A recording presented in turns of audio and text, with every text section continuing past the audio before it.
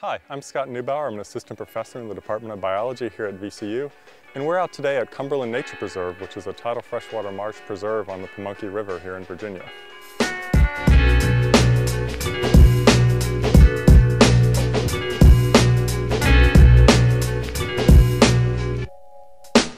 Now, tidal freshwater marshes are a lot like tidal salt marshes you might be familiar with in that they have a regular daily tidal cycle, but we're far enough up the river that we don't have salt up here. And that brings us to what our question is. We are interested in the future with sea level rise and changes in climate and precipitation. What happens once salt water starts to come up into these wetlands that have historically been freshwater?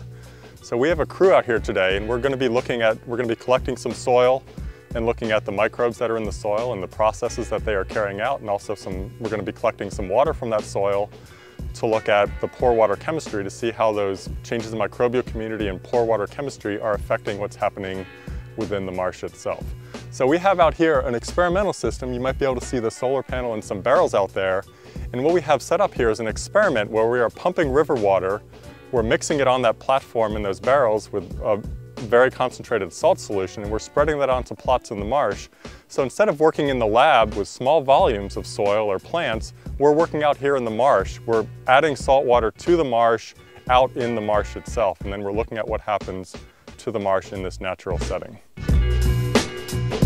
As you can see, we're now out in the marsh, and we have a couple of students and technicians, and then we also have Daniel and George, our postdocs. They are working on getting our coring devices together so that we can get soil cores out of the marsh so that we can do the molecular and the biogeochemical assays that we're going to do on these soils to see how those are responding to the saltwater intrusion.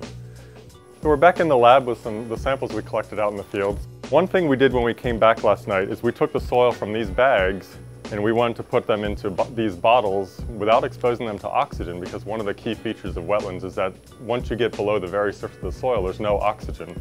So we have very different microbial processes that are happening in wetlands than happen in upland habitats. There are actually microbes that eat iron, which is really cool. So now you have a brief taste of the kinds of things that go on in the wetland biogeochemistry lab. Out in the field sometimes, well, often it's dirty, it's hot. We sometimes see a bug or two, but we're outside in the sun, we get to go canoeing, we get to play in the mud, and it's hard to believe, but this is my job. I get paid to do this stuff.